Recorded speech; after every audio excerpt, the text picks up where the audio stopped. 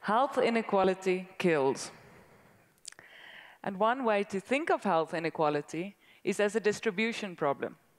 You have these clusters of expertise, but a wide distribution of need. Let's take malaria, for example.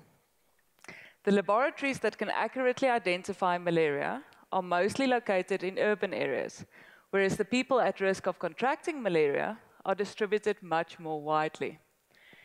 Poorer people are also less likely to access any kind of healthcare, even if they're located right next to it.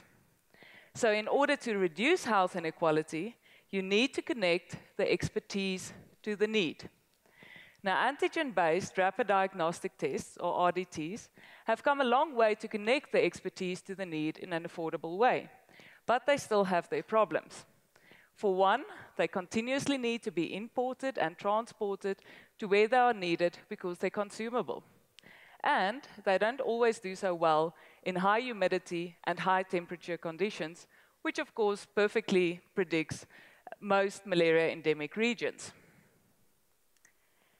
So what if there was an intelligent device that could accurately detect malaria? A device that could connect the expertise to the need in an affordable way.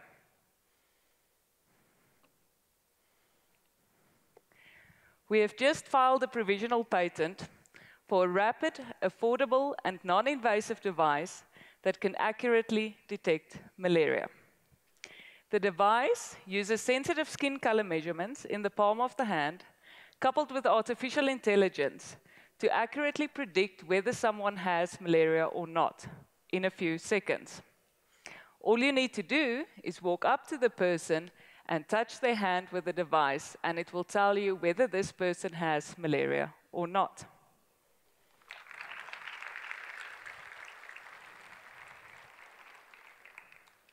We tested this device in a large group of Nigerian children, and the accuracy was between 73% and 77%, with a sensitivity of 94% to 95%, which means that we can be very confident that we're accurately identifying the individuals that have malaria, which is of course very important for such a deadly disease. We're currently busy testing this device in a second population, and we're asking any potential funders, industry partners, or collaborators that want to be part of the study to please contact us, because we want to expand the testing to as many populations as possible. The added benefit is, just like human beings, artificial intelligence systems tend to increase in accuracy as they get more information to train on. So the more data we have to work with, the higher the accuracy will likely become. Now, the potential uses for such a device are vast.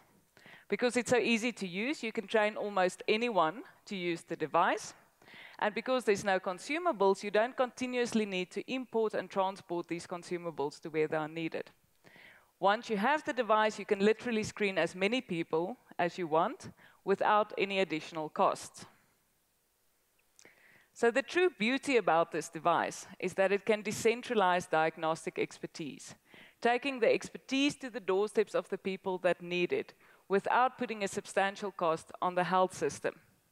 You can screen an entire population, identifying both symptomatic and non-symptomatic individuals, thereby reducing the reservoir. And the added benefit is that you can connect experts to a network of up-to-date malaria infection data, enabling them to respond quicker to potential outbreaks and possible re-emergence. So the take-home message is,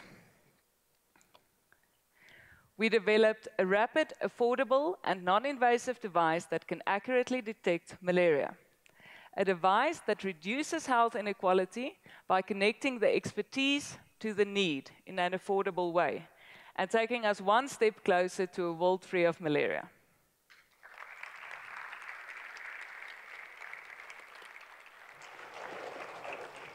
Thank you very much, Dr. Vinet Coetzee.